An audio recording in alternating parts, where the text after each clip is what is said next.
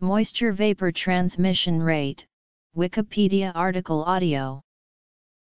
Moisture vapor transmission rate, also water vapor transmission rate, is a measure of the passage of water vapor through a substance. Measurement.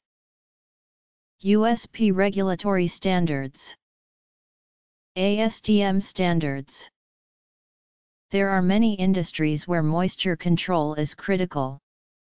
Moisture-sensitive foods and pharmaceuticals are put in packaging with controlled MVTR to achieve the required quality, safety, and shelf life. In clothing, MVTR as a measure of breathability has contributed to greater comfort for wearers of clothing for outdoor activity. The building materials industry also manages the moisture barrier properties in architectural components to ensure the correct moisture levels in the internal spaces of buildings. Optoelectronic devices based on organic material, generally named OLEDs, need an encapsulation with low values of WVTR to guarantee same performances over the device lifetime. There are various techniques to measure MVTR, ranging from gravimetric techniques that measure the gain or loss of moisture by mass, to highly sophisticated instrumental techniques that in some designs can measure extremely low transmission rates. Special care has to be taken in measuring porous substances such as fabrics, as some techniques are not appropriate. For very low levels, many techniques do not have adequate resolution. Numerous standard methods are described in ISO, ASTM, BS, DIN etc. These are quite often industry-specific. Instrument manufacturers are often able to provide test methods developed to fully exploit the specific design which they are selling.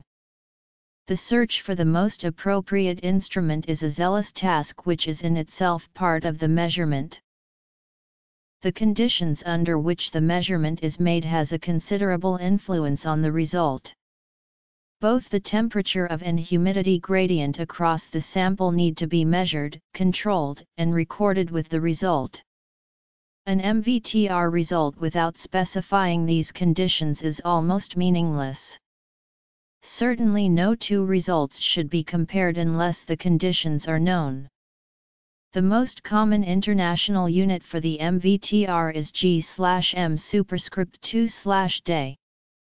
In the USA, G/100 in superscript 2/day is also in use, which is 0.064516 of the value of G/m superscript 2/day units. Typical rates in aluminium foil laminates may be as low as 0.001 G/m superscript 2/day, whereas the rate in fabrics can measure up to several thousand G/m superscript 2/day. Often, barrier testing is conducted on a sheet of material. Calculations based on that can be useful when designing completed structures, clothing, and packages. Seams, creases, access points, and heat seals are critical to end-use performance. For example, the glass of a bottle may have an effective total barrier, but the screw cap closure and the closure liner might not. Performance verification and validation of complete containers, structures, or irregular objects is often recommended.